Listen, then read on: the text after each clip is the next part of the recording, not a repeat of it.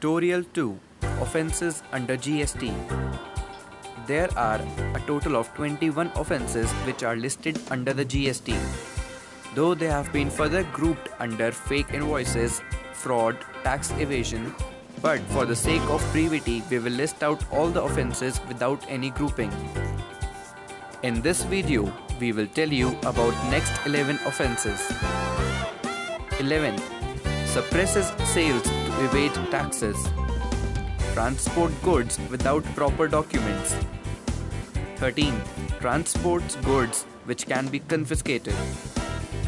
14. Destroys or tampers goods which have been seized. 15. Not registered under GST although required to be registered. 16. Does not deduct TDS or deducts less TDS wherever applicable. 17. Does not collect TCS or collects less TCS wherever applicable. 18. Being an input service distributor, takes or distributes input tax credit in violation of the rules. 19. Obstructs proper officer during his duty. 20th.